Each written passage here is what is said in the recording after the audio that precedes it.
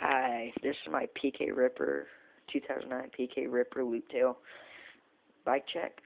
I'll start with the back rim. It's an Alienation rim with some blue brass nipples, titanium spokes, the Alienation hub, 14-tooth freewheel, SE gear, 44-tooth gear, some steel chainring bolts, Sins cranks, Shimano clips, the Redline seat,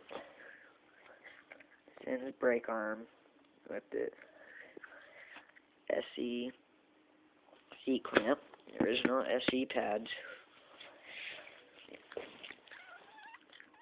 Kind of hard to see the stickers on this. Foundation carbon fiber forks with some Alienation rims with Alienation hubs just like the back one. Cane Creek headset with the SE stem. Droopy handlebars with the SE grips and Odie bar ends. I think that's about it. Thanks for watching.